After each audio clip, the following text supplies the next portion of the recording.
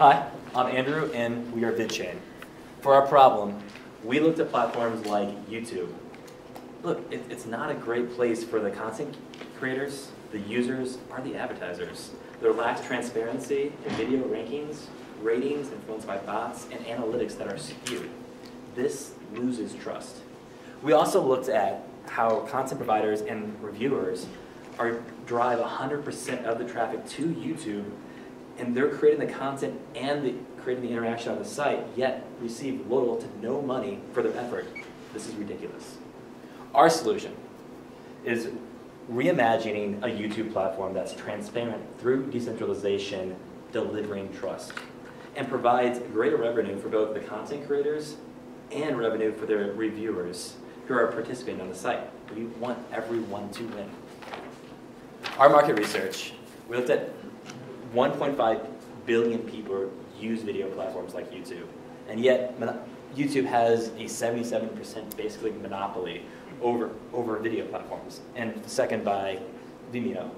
At 50%, that's 92% of the market that's controlled by two companies that's ready to be disrupted.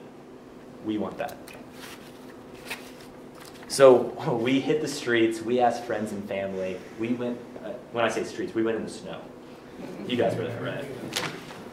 And we asked a number of questions, but two of them that stuck out were 64% of people said they don't normally comment and or like on videos, and that's passive users.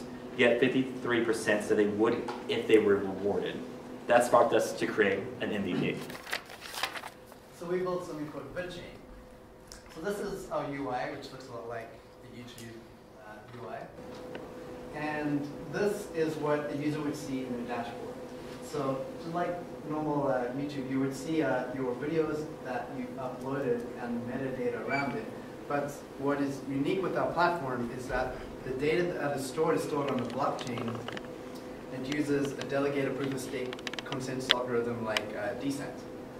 And not only are the video stored that way to create sort of a robust retrieval of the data, but the metadata, which would be the likes, the views, and the reviews, are also stored on the blockchain, which solves the issue of transparency, which YouTube currently does not have.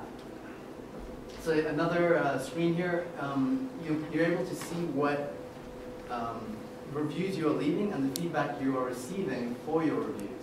And that is useful because we're monetizing not only the content creators that are uploading the videos, but the people that are reviewing the videos. So someone here who's, say, earned 2.8 million for their contributions, 1.7 might be from their video uploads, and 1.1 might be from their reviews. And then they can cash it out for themselves.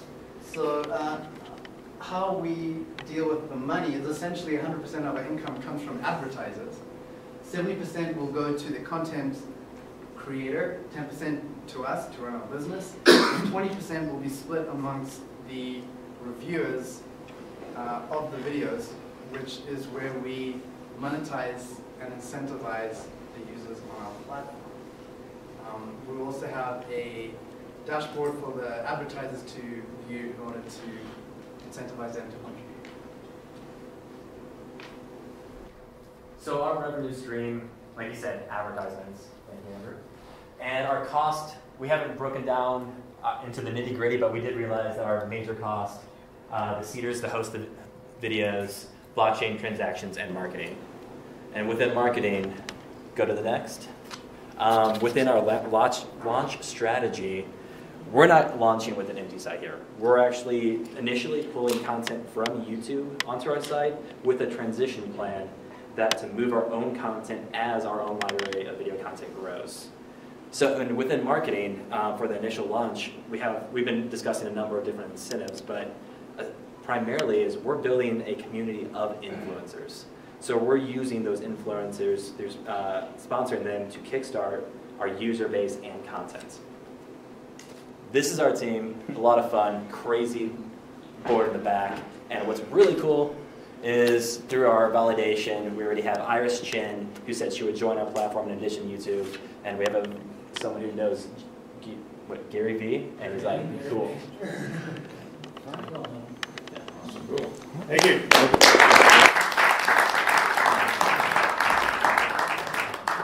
Come on over.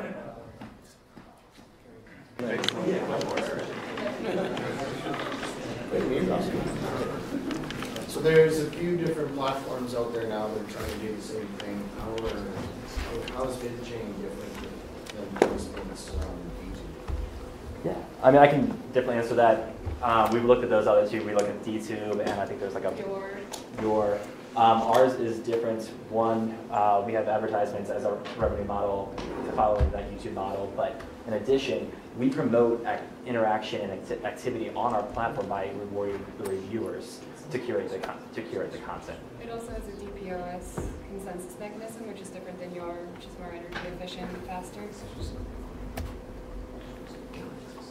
And one of the hardest things with launching a video platform, I know I've done it, how do you get that initial customer base? I mean, I know you kind of said, you touched on that there, but in order to get the advertisers, you really need users at scale and you need them quickly, so how are you using that?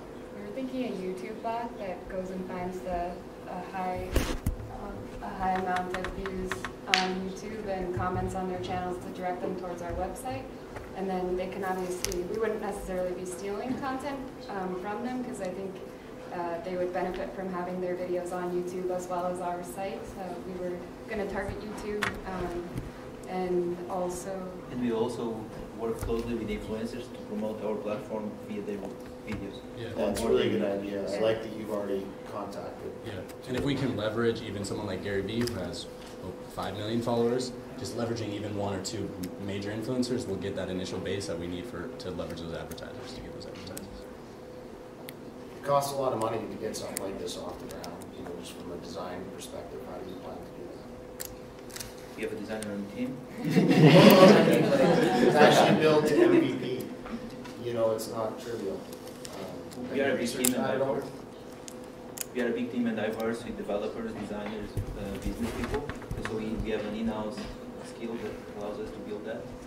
And also with funding, we will onboard new developers and build these in-house.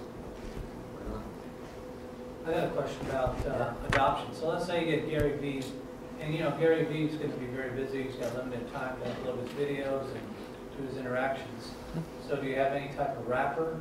And maybe you can go around, you know, when you're submitting his videos to YouTube or other places, that it says, okay, well this wrapper is going to just look when you're uploading to YouTube, fork it off, and now put it up onto your platform as well. I love that idea. Can we use that? That was our initial idea. Okay, you can use that. Excellent. Thank you. Okay. Have a good one. Thank you. Awesome. Thank you. Thank you.